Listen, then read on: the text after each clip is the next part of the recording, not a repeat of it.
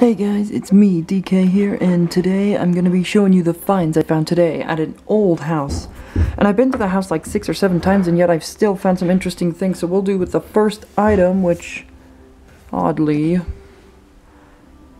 looks like, if I can set it here, looks like a zipper.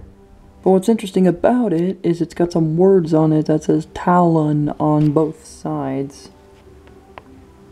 See how weird that is? And some of the other interesting finds that I found.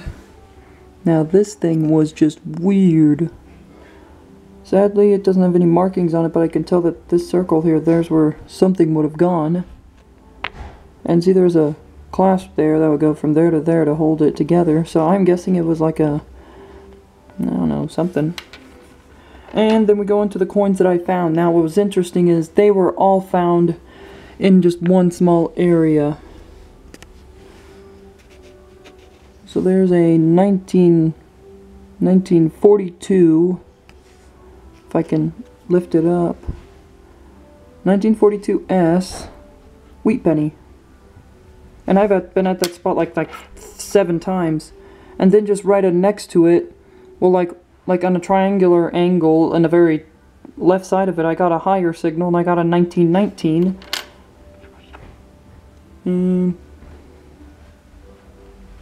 Then I went back over the area, well, not over the area, but I went like right next to it, and I got even a higher signal, and I got another 1919D this time, wheat penny. So what I'm interesting about these things is these 3 coins were in the shape of a triangle like that, like one was in front of me, one was on my left side, one was on my right, and this thing was found in front of the house, and this thing was found like right beside it. But these are my finds I found today. Thank you all for watching, and I'll see you in the next video.